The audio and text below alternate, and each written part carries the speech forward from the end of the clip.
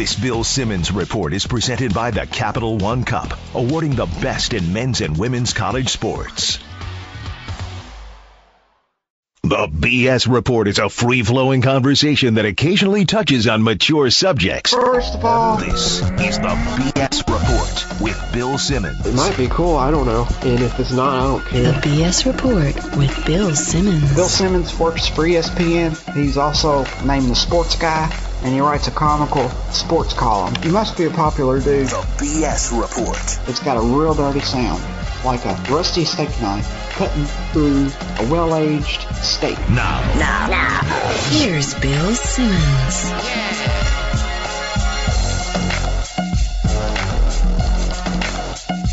Welcome to BS Report. 2012 ESPYS host, Rob Riggle. Thanks. In the studio. It's a Friday afternoon. I It's feel beautiful. bad. I just stepped on your intro, though. I feel bad. You No, wanna do it again? people do that all the time. I'm not a real host. Anybody can step on my intros. It's a beautiful day outside. It's like 70 degrees, so naturally we both want to be indoors. That's right. In this awesome man cave you've created, by the way. You like this? I really do. I told you when I came in, I was like, this is what I envisioned for my secret room.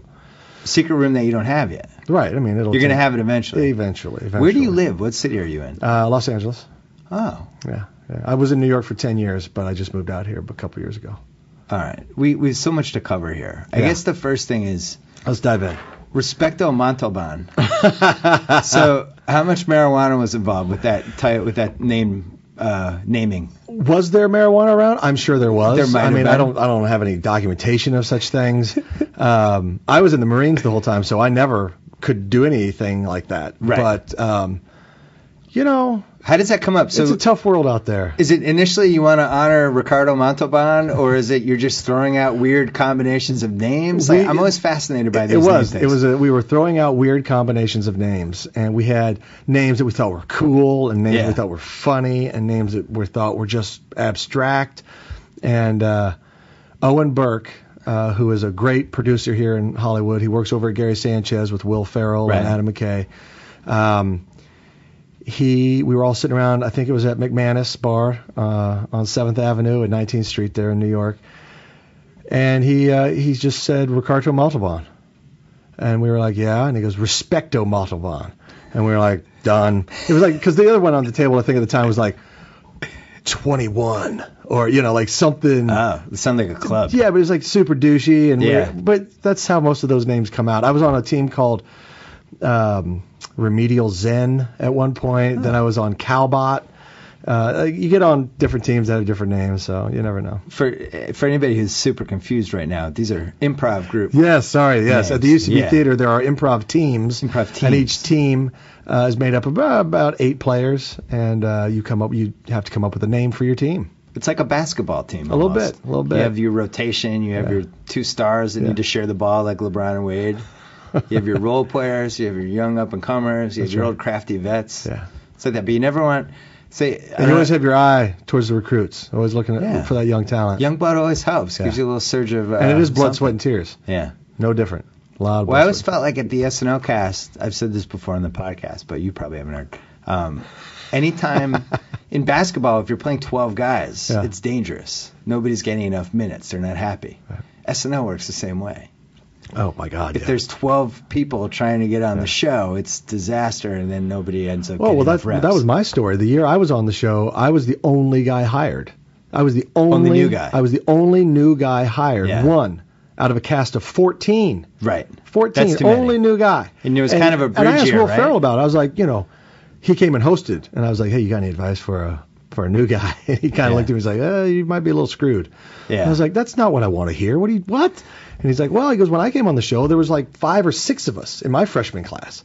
He's like, they had to use us. We were half the cast, and there was only 12 members back then. Yeah. So we were instantly half the cast. We had to be used every week, He goes, you 1 out of 14, and you're the new guy, Good luck. Because, Tina is getting her time. Amy Poehler's getting her time. Horatio's getting his. Daryl Hammond's getting his. There, everybody's going to get some time. And if you're the new guy, you're shucking and jiving to make something happen. So right. There's some truth to that. So he came in there, and there was a turnover year, which is, as you just said, those are the best years to come because there's a lot of shots available. Yeah. on the court. Absolutely. But yeah, you were like right in the middle of two different eras, which is bad. Yep. Well, it wasn't. I think I got the best deal possible. Why? I got to be on SNL, which was a dream of mine my whole life. Yeah. I got the experience. The year that I was on, I wrote sketches that made it to air. I got a character on air, an original character. I got to do 5 impersonations. I was on every show except for one. I wasn't on the Paul Giamatti show. I was cut after dress. So there was only one out of 22 shows that I missed. So by anybody's standard, I had a really good year. Elias said you had the best show per whatever. It's coming up with some weird sabermetric stat. But I had, by anybody's measure, I had a good year, you know. And I got out. So I got the credit, and I got out before I got damaged. Interesting. So, because usually people are on like 2-3 years, and then they kind of graduate up and they move to the top. A little bit. It can happen either way. I've seen guys been on that show for 7 years. You never hear from them again. Yeah. Ever. No, the one show that you didn't get on, I'm always fascinated by this. Then you have to go to the closing credits when the host comes out. It's like, all right, I've had a great time this year. I'd like to thank the musical band, and blah, blah, blah. And then all the cast members are behind them. And if you haven't been on the show, that's got to be humiliating. Now, say that again. So they say goodbye at the closing credits. You're talking about SNL now. Because you said there was one show I hadn't been on? You said you weren't on one of the 22 episodes. Oh, right. I still get to come out after the show. And you're right. That is a bad moment. And you're kind of was you're he shaking hands. It's like, why are you shaking hands? Well, you're shaking hands because you were there all week, and you did sketches that were in dress rehearsal that were cut after dress rehearsal. All right. So you spent the week hanging out with these people, meeting them, working with them. Just because it got cut after dress, hey, what are you going to do? I always think the handshakes, the closing credit handshake thing sequence to me is the most fascinating part of the show. Yeah. I like watching it. I like seeing how everybody reacts to the host. You can always tell if they're a total dick or if everybody loved them or, and how far they stand away from the person. Sure. And stuff like that. And sometimes they just cut away immediately. It is like a high school, too. You know, when you're a freshman, and you kind of lay back a little bit. When you're more senior, you're out there in the front more. And but if the guest host and you had a scene together and you worked a lot and you hung out and you spoke, because there's a lot of downtime while you're working scenes and they're blocking scenes, and you bond with people and you talk to them. And there's a lot of people that hosted that I shook hands with and became friends with, and it was good. You tried out with your partner? No, we tried out separately. You can't try out as a Well, I mean, you tried out at the same time. We tried at the same time. For that season, and you made it, and he didn't. How awkward was that? No, it wasn't awkward at all. He was very happy for me. I would have been happy for him. It had to be a little awkward. Well, if it was, we never talked about it. Yeah. You know, because we always knew what we both wanted. We both wanted to be on that show. Yeah.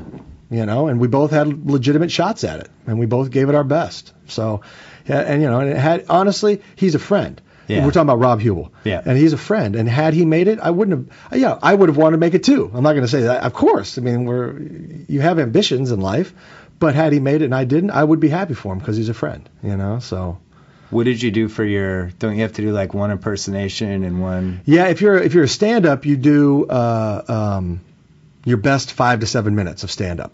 If you're an improviser, like I was, you don't have a stand-up routine. So you do 3 original characters and 3 impersonations. Wow. Or any variation thereof, 4-2, 2-4, not 5-1, but usually like 6 characters. You do 6? Generally speaking, yes. So do you put your best one first, or do you save it last? Like, what's the order? A lot of strategy. Like baseball? A lot of strategy involved in that, you know. So if your cleanup hitter bats 4th? I always just went with what was the funniest. You know, I did my, like if I did an impersonation, which I don't do impersonations, I just don't. Yeah. I would put some of those in the front, and then the characters that I created, I thought had funnier monologues, and I would do those last. And again, you don't have much time. You have 5 to 7 minutes to do 6 characters, so you're popping in and out of character. You know, you're like up there whipping through stuff. And how many people are trying out? Can you see all of them? Is it almost like trying out for a role? It depends on the year, but on average, they probably go out and get about 20 people that audition. And it depends on what they're looking for. They might be looking for a woman that year. They might be looking for a man. They might be a woman man, or a woman man, or a lady boy. Yeah. You never know what they're looking for. So it just depends on what they're looking for. And they bring them in from Toronto, from Chicago, from New York, from Las Vegas, from L.A., and they fly you all in.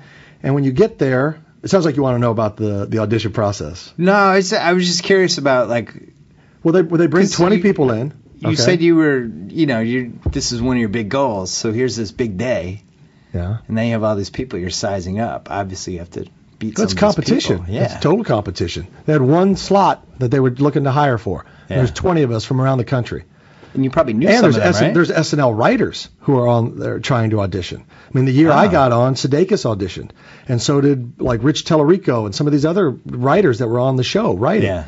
That you talk about it, knowing what they like and what they don't like and what works. That it's tough competition. You gotta have your head on. And they have a little feel for Lauren and the thinking, I would guess. Well, they had, when you go out there and do it, it's a 2-day process too. Yeah. The first day you go to a stand-up club and you do the best you can. Yeah. And they have all 20 people. Then that night you get a call saying whether or not you made it to the next level. Huh. Then the next day you go to 30 Rock and you actually go up to the studio, 8H, where you actually go out on the stage where the host comes out at the beginning of the show and you do it all over. But that time they've gone from 20 down to 7 or 5. Huh. So if you make it to the next day, okay, you're on to phase 2. Then you come out and you do your best. They put you on camera so the people in Burbank can watch. Lauren, Tina, all the head writers and producers, Shoemaker and Higgins sit out there, and they saw you the night before, so they're not going to laugh because they know your material. Right. And then you come out and you do it again, and this time they even tell you to cut it down a little bit. So you got to make decisions on what you're cutting, what you're keeping. Then you go out and do it again, and then you wait a couple weeks. And then you find out if you got on or not. What happened? How did you get on the Daily Show? How was that Same process thing. different? I auditioned. I was out here in L.A. and I went in and auditioned and got a call back to New York to go in studio and audition with John. And it was down to me and another guy, and I got it.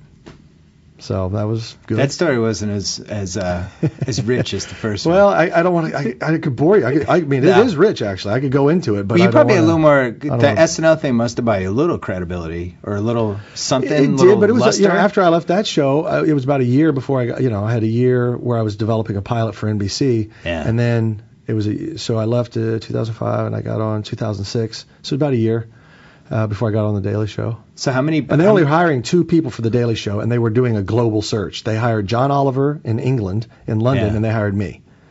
And it was a process. I mean, it was I think Roy Albanese, who's the executive producer, we should ask him, but I think they had hundreds and hundreds and hundreds and hundreds of auditions for that.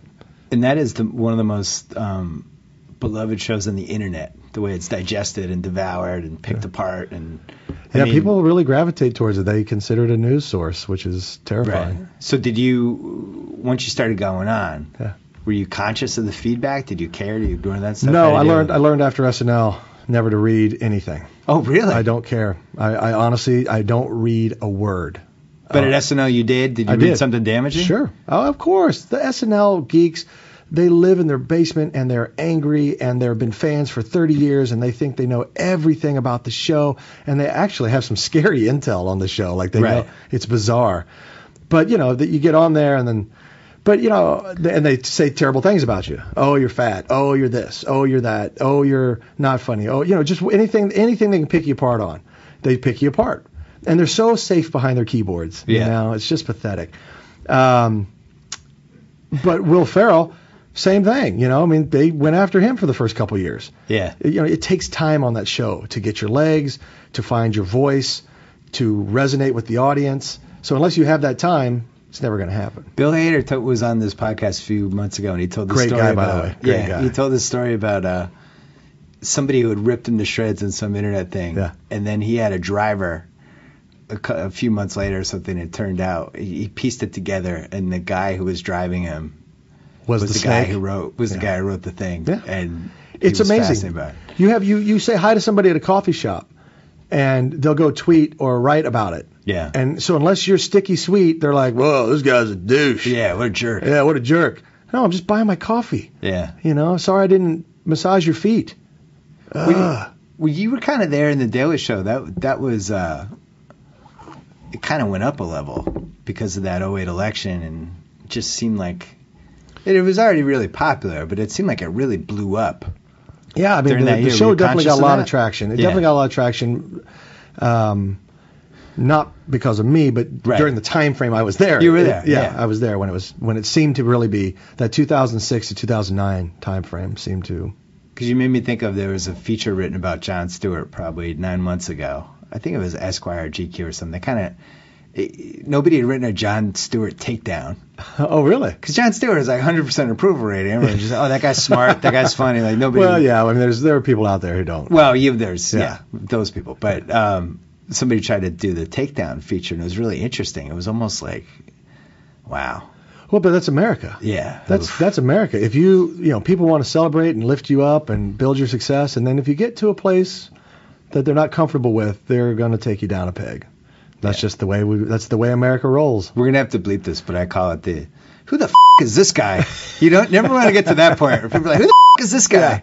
Yeah, exactly. There's a lot of that. And then that kind of turns out. Yeah. So I never read anything now. After I read that one time on SNL, I made the mistake of checking a blog or something I looked at, and it hurt. And I was like, that sucks. I didn't do anything wrong. Like, what did they F these people? Yeah. So then I was like, all right, here's what, I'm just not going to do it anymore. So I've never read anything, and I won't, because ignorance is bliss, and I'm a blissful guy. But like, you were in 21 Jump Street, and you got really good reviews. Never know. I don't care to know. You don't have that one person be like, come on, tell me, did I get good reviews? No.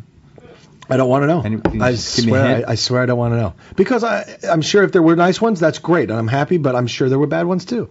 And I'm just happy going through life in my ignorant bliss. So you always get asked about your military background. Sure. I'm sure you've always had a sense of humor. Yeah. Absolutely. There's a lot of dead time in the military. I'm sure that was a good thing for...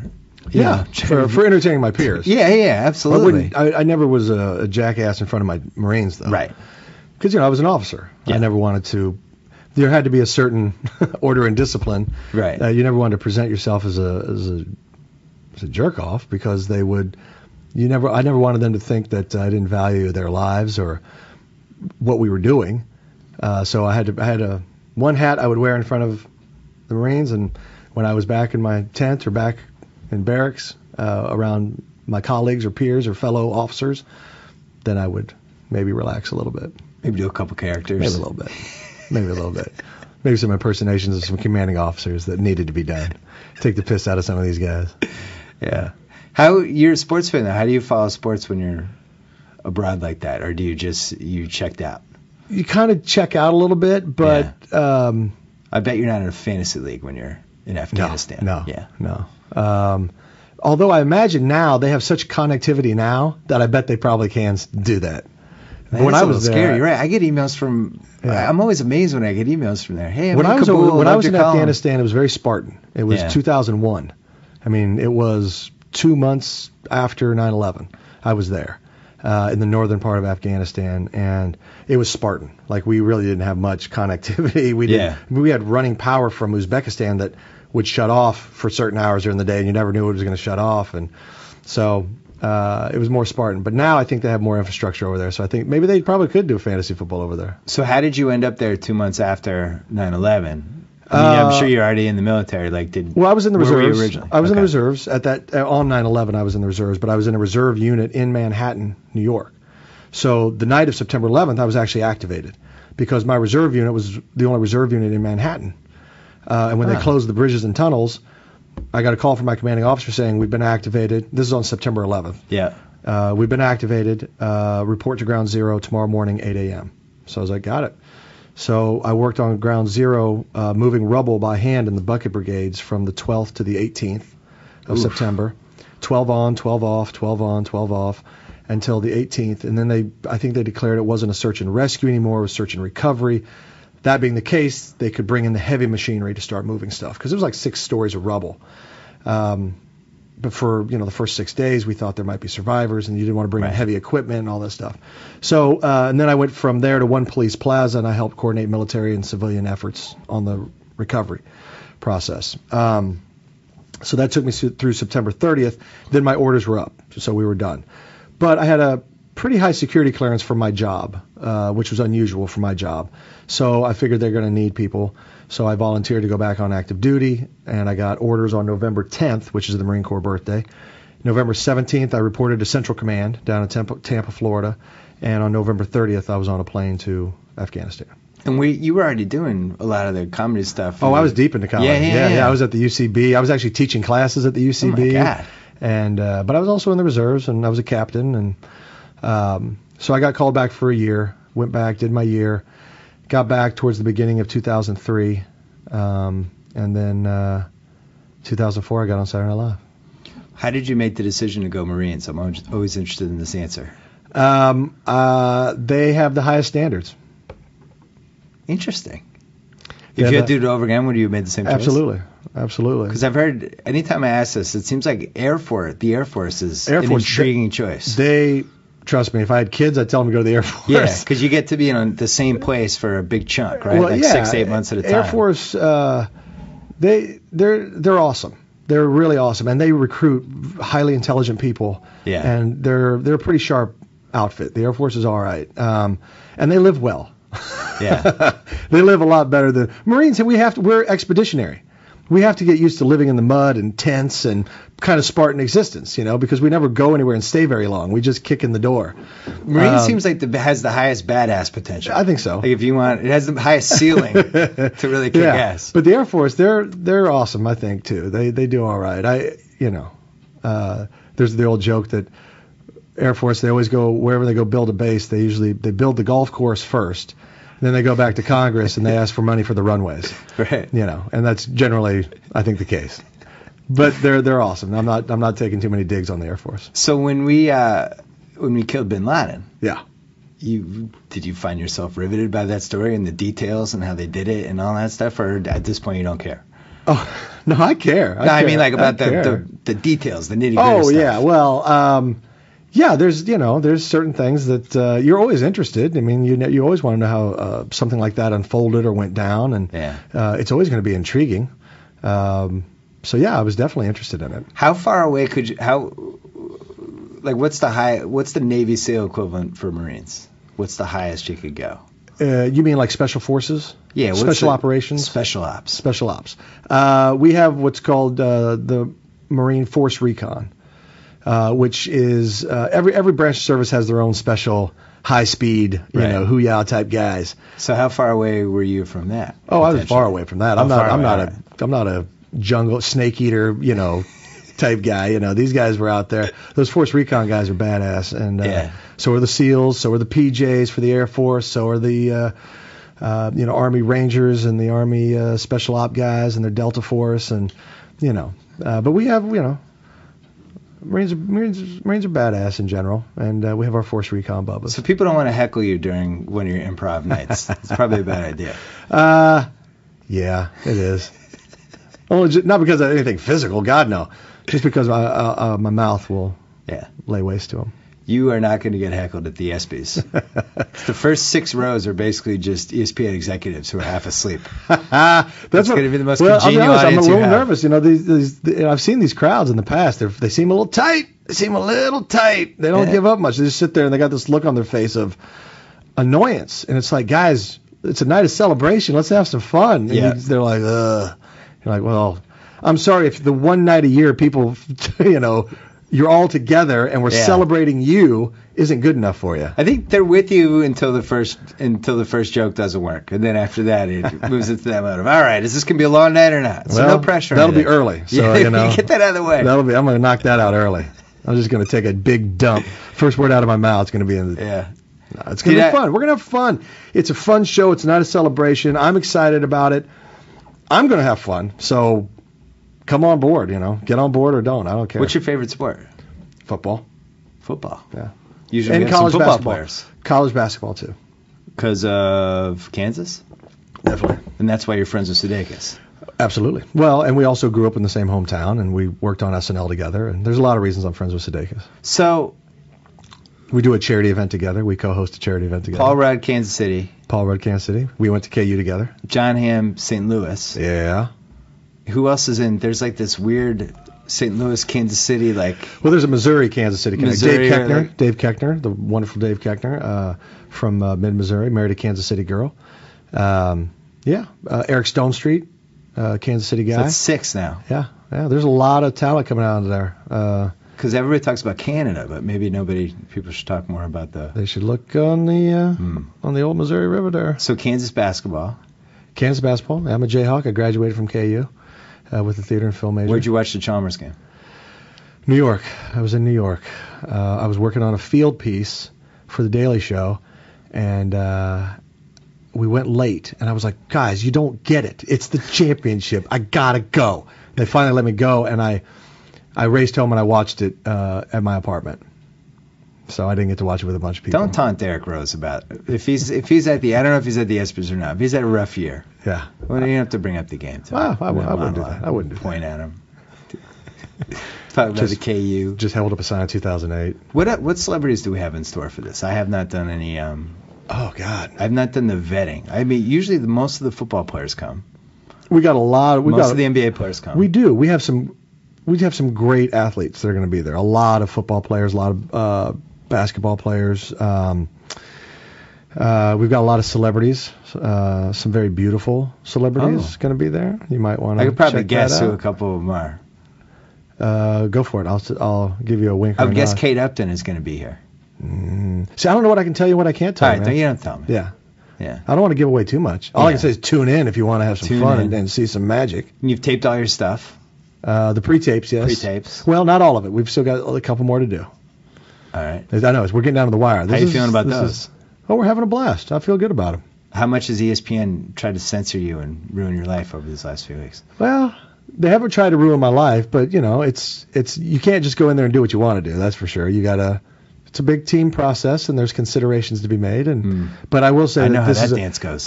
But they're a great group of guys and gals, and we have a great executive producer, Maura. Maura Mant. That's awesome.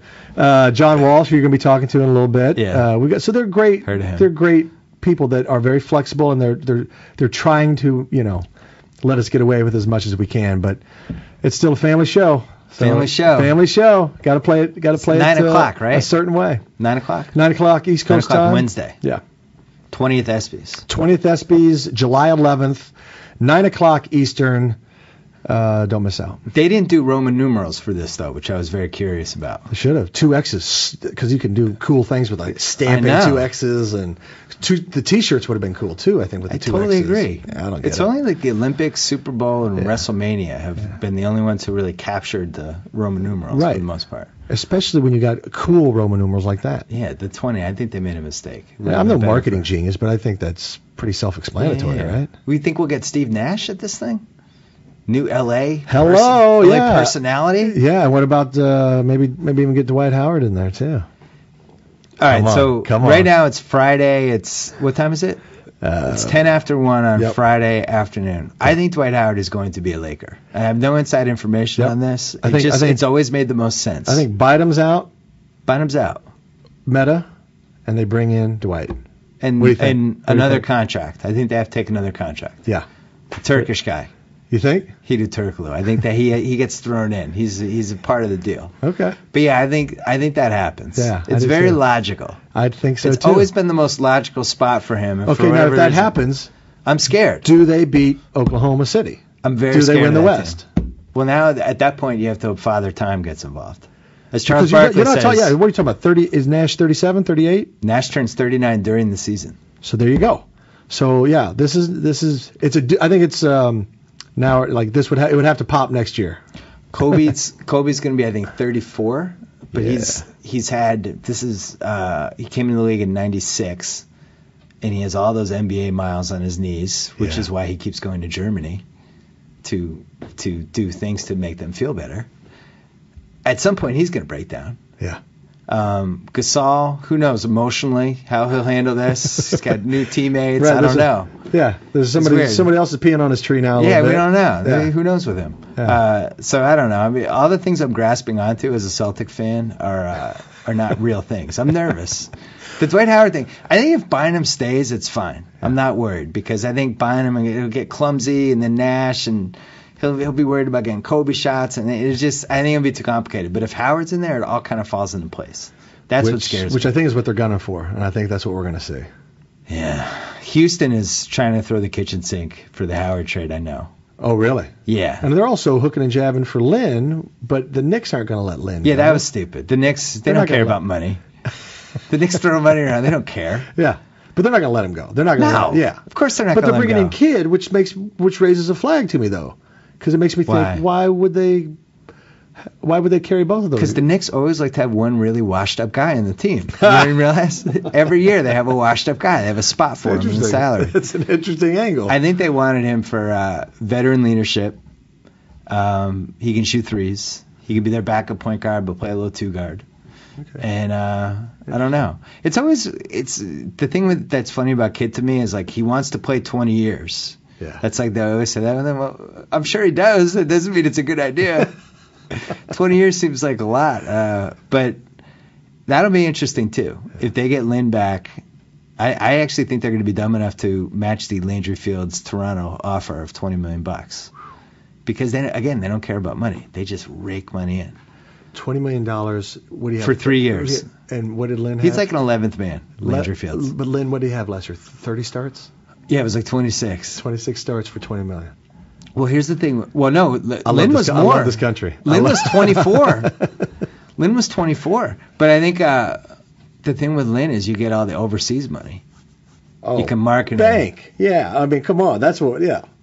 There's always a rhyme behind the reason there, and that's what it is. There's always a joke when Yao Ming wanted to retire. Houston was like, no, don't retire for one more year. Just wear a suit. We'll pay you $15 million because they would have like tripled it going back because with all the Far East money. Yeah. But I don't know. It'll be interesting. It seems like the merry-go-round is going to stop soon though because most of the guys have signed. Things have got to shake out here soon.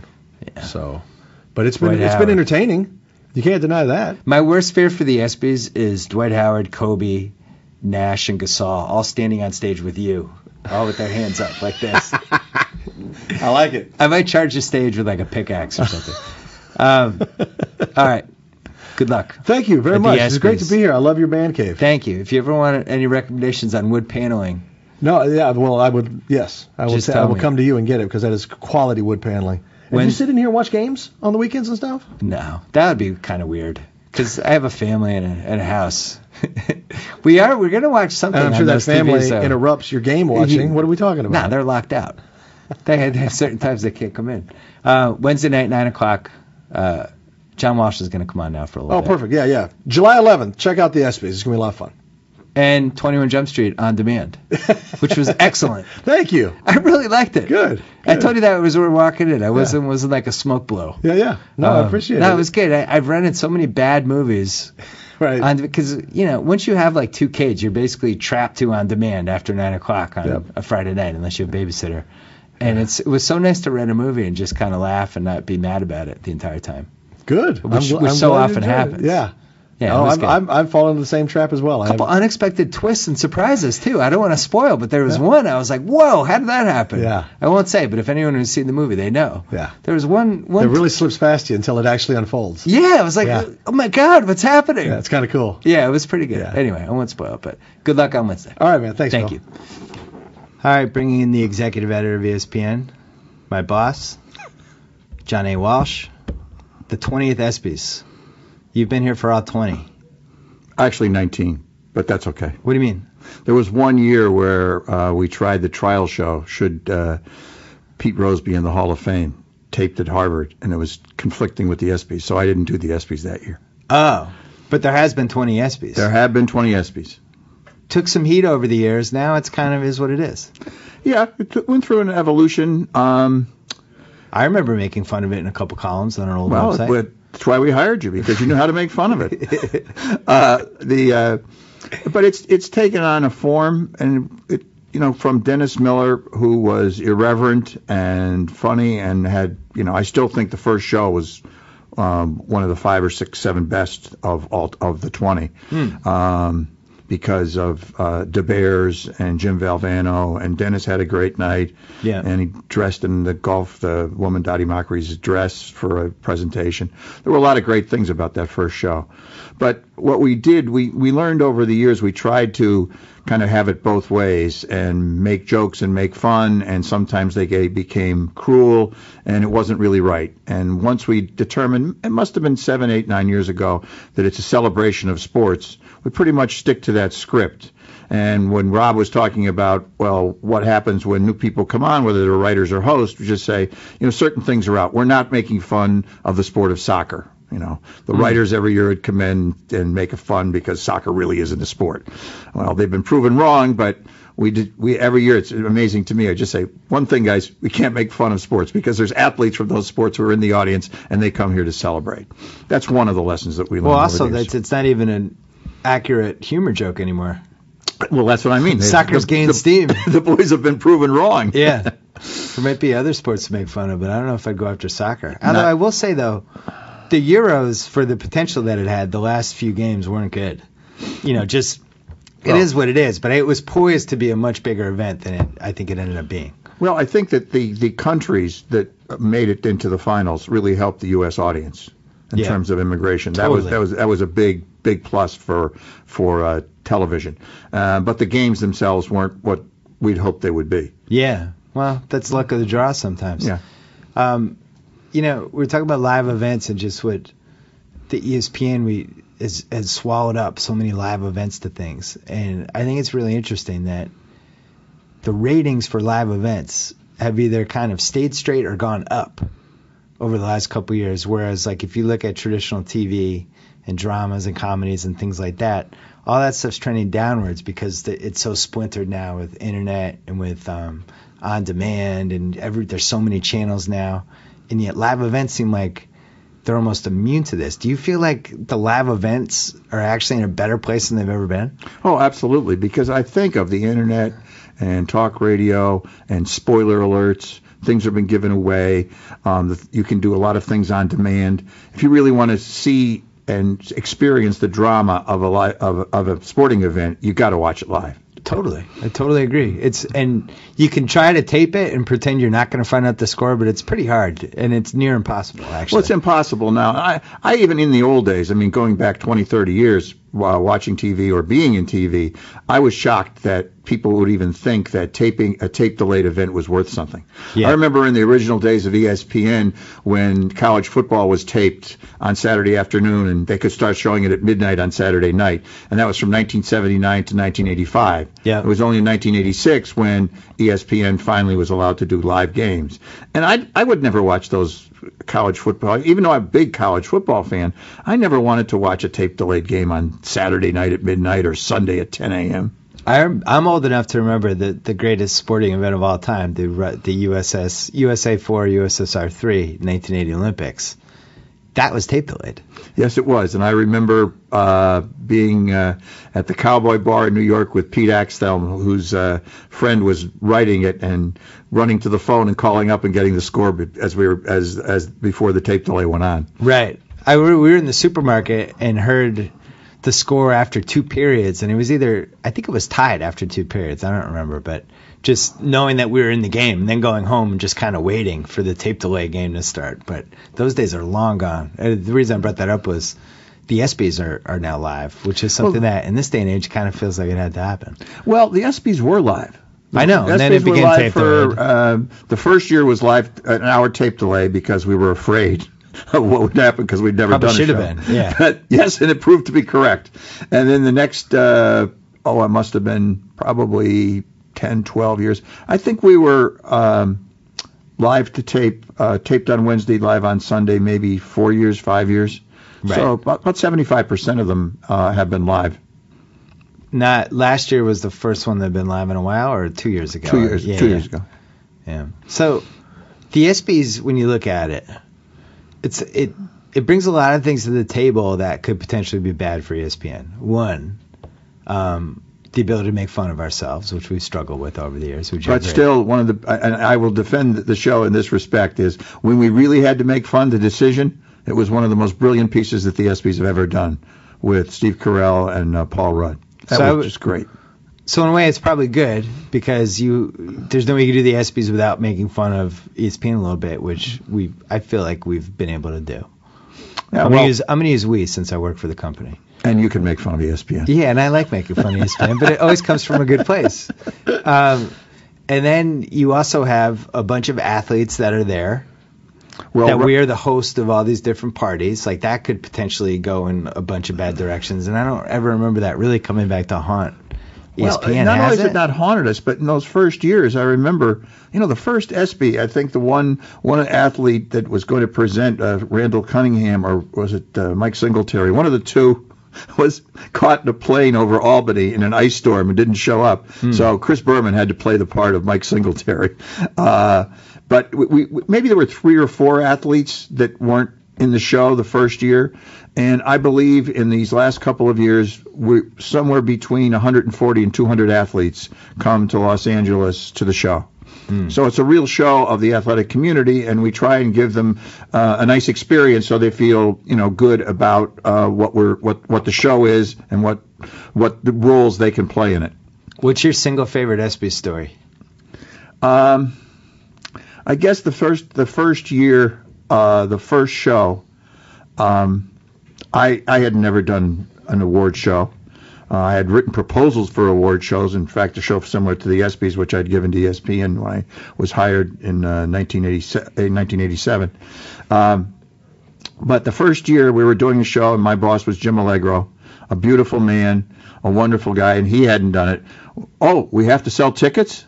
Oh, really? Oh, that's part of what you do in the show. You have to get tickets. You have to print them. You have to sell them. You have to have invitations. You have to do a lot of these things.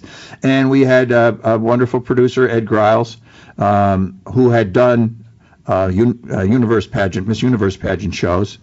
So he knew the award show March.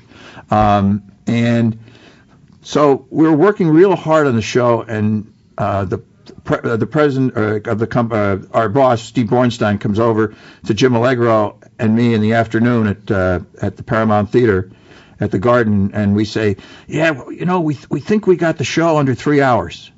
And Steve looks at us and says, and this is at 3 in the afternoon, he says, if you don't get this show down to 2 hours, you guys could be fired by tomorrow.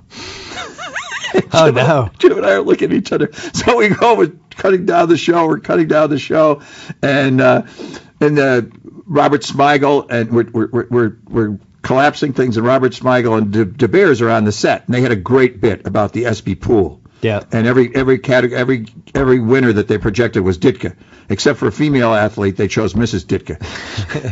And it's some really great jokes, but they weren't getting on the show. So Smigel walks up at one point, and a beautiful man, Robert, and he says, "John, why should I be here? We're going to go home." So I said, "Ed, you got to get these guys in the show." Right. So we get them in the show, so it's a little bit longer. And then it comes time for the V Award, and it's Jim Valvano's the most emotional moment in the history of the show. That was the first one? First one. Oh, I didn't know that, or I knew that and forgot it.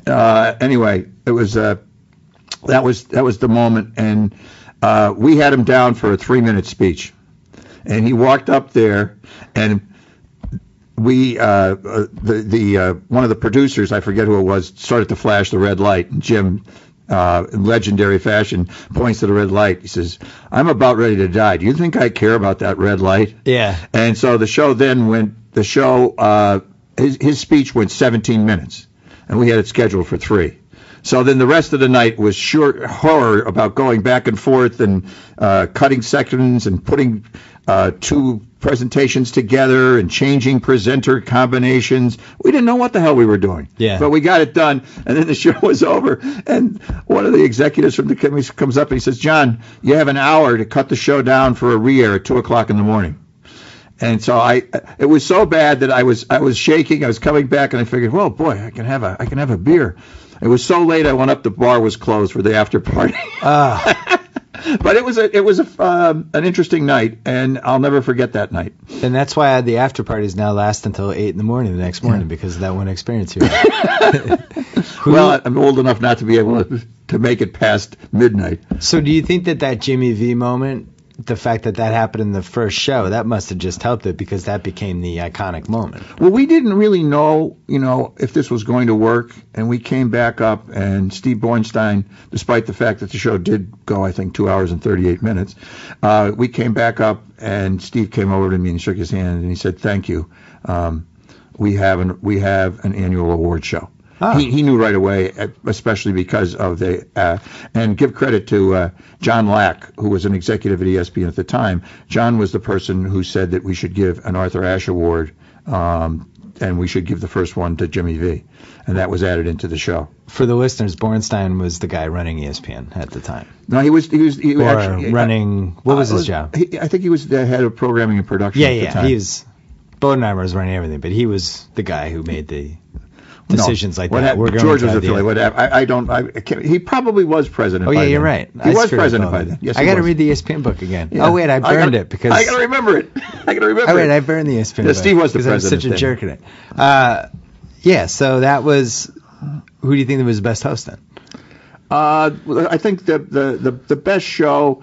In terms of everything clicking because of a musical number and everything else was the year that Justin Timberlake did it. But it's really hard. There are 7 or 8 or 9 shows that, terrific hosts that did. Like I said, Dennis Miller's first year. Seth was fantastic last 2 years. Samuel L. did 3 years. Jamie Foxx, man, that, the Serena tennis ball bit was one of the most memorable moments in the show. We've had I think a fair share of terrific shows, especially lately now that I think we've reached a cruising altitude, and Maura, whom Rob mentioned, is running the show and has an idea of the ins and outs and what's going to work and what's not going to work. Is it true you're retiring after the Super Bowl? No, I'm staying on. Mr. Skipper and I have agreed that I'm going to go into 2014. I knew you weren't going to retire. You're so full of crap. Got to make sure Grant was a huge success. You're like the Brett Favre of sports media. I'm leaving. No, this is it. No, this is going to be the last year. Now 2014? So we made news here. Yeah, you made news. Your buddy Richard Deitch might tweet this later. Is he one of your loyal listeners? I don't know. Okay. Well, you'll find out now because somebody will tweet him now, and then he'll tweet, and then things will get misinterpreted, and something bad will happen. So 2014. Yes. Is part of this new contract that you're moving into my guest room? Be honest. Well, I'd like to spend more time in the warm weather. That's I make no bones. When it can snow. All right, so, but life is changing. Life is changing. We're going to have a grandchild next month, and so the world is going to be different. This sounds promising. That's very promising. So 2014. Yes. And how long will your career be at that point then? Will that be? I'll be 69 years old, and I will have worked for 46 years. In 2014 will be 27 years at ESPN? Yes. 25. No, it'll be 26. 26 years at ESPN. 26 years. Yes. And how different do you think SportsCenter is going to be over this rest of this decade? Because you're credited as the person who moved SportsCenter into the direction it is now, made it more newsy, all that stuff, and now you have ESPN.com, which is basically a 24-hour SportsCenter video. I think that's one of the big challenges, Bill, is that SportsCenter had an embryonic stage or a birthing stage, an embryonic stage where people were trying to find out, my God, the largest sportscast on a nightly basis. Prior to that were local newscasts of 3 minutes and maybe a Sunday night telecast once a week of 30 minutes. And these people were putting on shows that sometimes were as small as 15 minutes and sometimes as long as an hour and a half or 2 hours. And then it finally settled on 3 half-hour shows a day. So I think that stage went on. And then when we got there, Steve Anderson and we made some changes in staffing. We made some changes in the direction of the show. We learned about the behaviors of our audience, and we made some changes in the rundown of the show and some of the people on camera. And we went through and we got some reporting. We got a lot of reporters over the period of time, which heretofore didn't really exist. I think they had one freelance reporter, full-time freelance part-time reporter before we started hiring the Andrea Kramers and the Jimmy Robertses and Chris Myers and Mark Schwartzes of the world. So there was some big changes. Then there's a period in the early 2000s when Mark Shapiro brought on shows like PTI to the network and changed some of the elements of SportsCenter to reflect opinion. And now we're in a period where the technology and social media and Twitter are changing the dynamics of the consumption of sports media. So SportsCenter will enter at what I would call its fourth or fifth period, and we don't know what that's going to be. SportsCenter 5.0. That's probably what it is. Yeah, I don't know where it goes because you know what really changed? Like about a year ago or maybe like 18 months ago, all of a sudden you could watch highlights of any game on ESPN.com pretty quickly after the game ended. Like if I missed the Red Sox game, I could go into the Red Sox box score recap thing and the video was there and it was just ready to click it and I could see the highlights. I thought that was a game changer for me personally because a lot of times I was watching SportsCenter partially because I got to get the Red Sox highlights. Now I don't need SportsCenter for that. And it makes me wonder, as live streaming just gets better and better, the iPad, certainly none of us anticipated the whole iPad and the way that was going to change the way people consume things. I do wonder, will SportsCenter have to evolve into more like a first take type show? Well, I think there are a lot of elements. The biggest thing that I believe is true, whether it's 140 characters or it's a 12-minute piece on SportsCenter or Outside the Lines or wherever, that storytelling is more important than anything else. Than it ever has been. And storytelling, whether it's a highlight and an originality, taking the time to do the highlight in a different order and way from the traditional ways we've done it, being able to do readers about the strange things that are happening in sports, taking some of the stories and evolving them with the different angles. You also have certain paradigms in the business have changed. The beat reporter is still important. The notes reporter is still important. But now there are beats that are emerging about technology, about analytics, about international sports. Women's sports is gaining momentum. There are a lot of things that are going to happen where and highlights are endemic to all of the elements of what we do, but storytelling is going to be, if you're talking to, like talk to college students, tell them the one thing that you want to learn, whether it's reading novels, whether it's reading biographies or whatever, is how to tell a good story, because that's going to win the day no matter what. So you don't see SportsCenter changing into more of a debate show with some highlights where you push stuff on ESPN.com and maybe you integrate the website more? I don't know. I don't know. Don't you think that with talk radio and with somewhat with some podcasts and with the number of shows that ESPN puts on, we have Around the Horn, we have First Take, we have PTI, even the shows you could the say ESPN2 shows. ESPN shows. Well, PTI isn't. Around the Horn isn't. Well, no, I'm saying like Levitard and Sports Nation. Levitard, yeah. Even the Numbers show and Sports Nation show, there's a high level of debate. I think that debate will be a part of SportsCenter.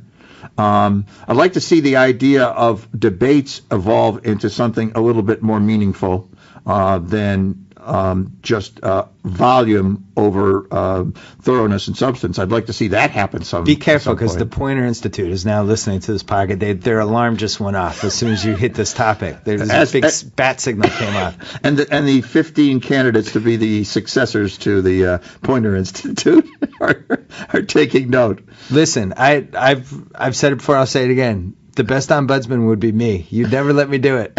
I'd be the best ombudsman you ever had. Well, I push it into all kinds of crazy directions. I'm having breakfast tomorrow with one of our former ombudsmen out here in L.A., Mr. Ohlmeyer. Yeah. Looking forward to that. I would never want that job. That's a thankless job. But for certain people that are built to do it, it's terrific. If you can pour your heart and soul into it. The hard part about it for us is that we spit out so much programming, 40,000 live hours a year of TV, how many millions of words in the internet, 26 magazines, 24/7 radio station, radio. I mean, it's.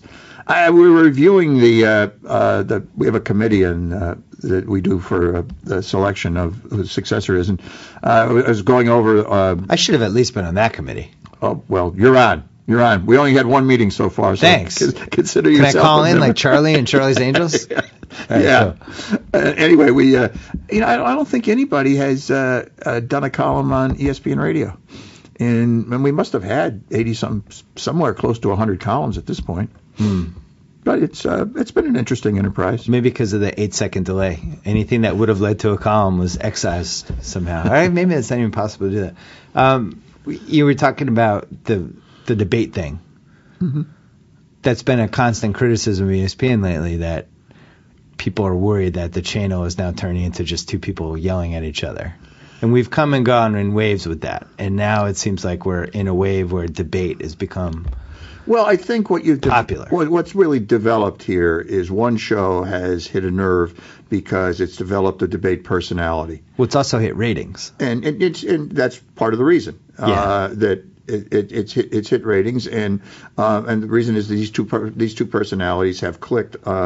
Stephen A. and Skip. Stephen A. Smith and Skip Bayless, and early in the morning, first thing in the morning, and so it has a natural content conceit of first take on things because everybody's out to have a take on something. The valuation of news in this day and age is considerable. So it's much more likely that people are looking to see, well, what does such and such think about this? Yeah. But I do think that there are places that debates can go that they haven't gone so far. So it'll be something that we should be looking at. I agree with you.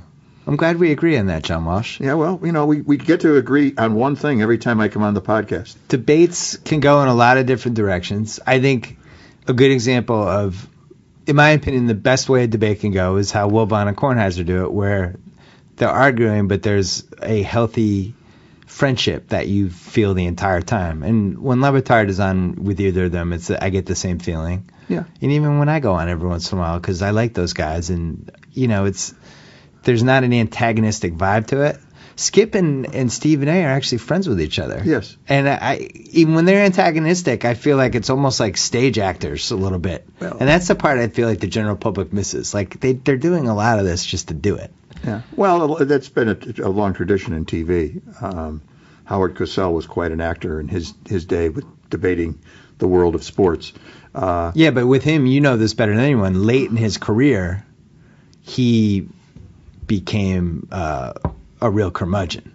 Yes. And there was just, he was using, if he had people on his show, he would really try to make them look bad for whatever reason. I think he had trouble more with the sports and the way the sports were being run than he did with, individuals. And the jockocracy. He did take after a couple of people. I think what's interesting with Mike and Tony, who have been doing this, and, their friendship is what you see on the air. They'll talk the same way as they go to the parking lot, as you know. But and actually, it's 100% the same way, which is like it's been the cliched way when people talk about them. Oh, they're like that out there. They really, literally are. They're the same exact way. Whether they're preparing for the show or they're going to dinner. But one of the things that gets lost in there, they will find a nuance when they're actually have agreement on a subject, and the nuance will make it sound like they're debating one another. Right. Or they'll pick, they'll agree on something, but it'll be one of their favorite subjects. So the other either Mike or Tony will get to the other guy and say, "Your boy." Right. And that'll make it sound like there's a disagreement. It's like a little derisive. Yeah. They're really good at it. I watched that show really carefully, trying to figure out how I would be able to host if I hosted it, and there's so many subtle things that they do that just it's so hard to step in on. My God, they've done the darn thing for I guess 25, 26 years maybe. Yeah. I don't know. I mean, just because I remember them in the Washington Post newsroom, or sports department, and they were doing it then. Do you find it amusing, frustrating, annoying, or all three of those things? The way that ESPN is covered so voraciously by the sports critics and the blogosphere, just every single move. Like even like we had some free agents recently, and it was covered like LeBron James, in this little sphere. Is too much made of that? Like, why do people care so much? Well, it's interesting. I'll give you a little bit of history here from my perspective anyway. I always felt that the media paying attention to the media, the meta-media stuff, didn't appeal to a general audience. Now, whenever I was in charge of something... I agree with you, by the way. When I started Inside Sports, I wanted to get the media's attention select media's attention, so we had a media column because I wanted people in the media to pay attention to us. I didn't care about the fans. That was written for media people, and like Ron Powers, who was the media critic for Inside Sports, who was a Pulitzer Prize winner, and he was on a very high level, so the people in the media had to pay attention to him. Yep. Now, I came to ESPN. There wasn't that much attention paid. But I think what happened with talk radio, where fans got involved with hosts, and now the internet, and now the blogosphere, I am amazed at the number of the amount of attention that's paid to the media. We do a monthly chat, a transparency chat on ESPN.com, and a senior executive will go on there and answer questions for an hour. And we will get somewhere in the neighborhood of 100,000 to 150,000 people who will pass through the chat. Go through the chat. And that's a significant number of people. I mean, I told you when we did our first chat, and we did it on the demise of the American newspapers. I walked out of here telling you I don't know who the hell's going to listen to that. And then we looked around. I asked Patrick Stigman, who is the executive day-to-day fellow at ESPN.com, and said, Patrick, how many people? And it was over 120,000. It's crazy. There is an interest now. And there is an interest behind the scenes in the media. There's an interest of how things are done. There's also a lack of education about the seriousness with which decisions are made, the urgency or immediacy of making decisions. The way the media is developing, immediacy and urgency are more important than accuracy and thoroughness. And that's a fight that we constantly have about how we respond to the scrutiny and the criticism to try and be as transparent and try to get as much out there as we can when we know, when we have researched whatever happened behind the scenes to tell the story the way it really unfolded instead of the way a lot of people guess about motivation. A lot of people guess about what we're trying to accomplish until they're there. And we have a significant number of people with journalistic bona fides who are making these decisions that they're making them out of some sense of what they think is right for whatever the issue is. It's a weird time. I mean, it's a weird time to be on TV. It's a weird time to have a column. It's a weird time to do any of this stuff, because I think that the one thing that I'm surprised by is how quickly people are to the gotcha kind of mentality of. Well, there are things that are unknown in people's lives, and there are things that you're just unaware of to make judgments about people. I think it's very hard to make judgments because you find things out. There's two people that I know that I have a very good friend who is named Michael Sheehan, who is a speech. He runs a speech consultant business in Washington, and he's also one of the poobahs that runs the speech impediment stutterers, National Stutter Society, and he books. They have an award show every year, and he's calling me up because Samuel L. Jackson had done 3 of the things. I had no idea Samuel L. Jackson had a stuttering problem as a child. Really? Yeah.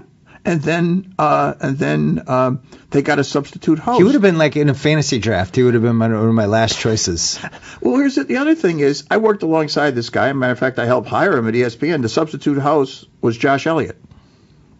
And he also has speech? Yeah. Really? I had no comprehension. I mean, the most famous one was Bill Walton, who couldn't say really anything when he was, at UCLA, and if he got nervous, that was it. And now he became an announcer. I'll tell you, it would be very interesting because of the variety of guests you have. Michael he's coming out for the ESPYs. I'll introduce you to him. He's be an interesting guest to talk about the people and finding this out about them, and in a position like that he has. Yeah. Anything else we need to cover? I think we've covered more than I imagined we'd cover it all. I think we've covered it up until, when is my retirement podcast?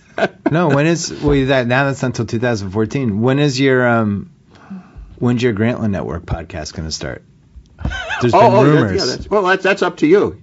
I already greenlit it. I'm the boss. Okay, you're the boss. So let's just get the logistics going. I'm ready. Do you know what it's going to be called? I'll have to think of an inventive name. It won't be Grant. It won't be Rice. because you spend more time conceiving your fantasy team names than probably anybody ever. You have a theory with fantasy team names that the owner's name has to be in the name. Well, or some characteristic about the owner, or some, every fantasy team, the original fantasy league that was started, the Rotisserie League, it was the Okefenokes were Dan Okrent. Everybody, the Glenn Wagners were the Wagoners. Everybody connected their name. Rob Flater's team was the Flatermice. Yeah. Everybody, so I remain true to that, and I try to do my best. And I think at ESPN, I'm partners with Marie Donahue. And for those of you who don't know me, I'm an albino and I look like Santa Claus. So our team name is the Donna Ho Ho Ho's, and our other team name is the Santa Maries. Right. So those are two of the more inventive names that we've come up with over the years. But I believe you have to make it a part of your personality. These people that call ourselves the David Sterns, or people that, that just invent something, I have no time for that. So, like the BS report is a name you'd approve, because BS is my initials. Absolutely. And so matter of fact, ingenious. All right, so we need to come up with something. Yeah, we wanted to have you every month or so. You talk to somebody who's interesting. Okay. We'll tape it and we'll put it on the Grantland Network. I'm ready to go. I think this could be a new career for you. Well, I do enjoy our conversations. All right. On the air or off the air. All right, congrats on your 20th ESPYS. Thank you. All right, bye-bye. Talk to you soon. So I get to sign off. Whoa! Thank you for downloading the BS Report with Bill Simmons. Too much fun. Check out more podcasts at the iTunes Music Store or at Pod Center at ESPNradio.com. Peace out.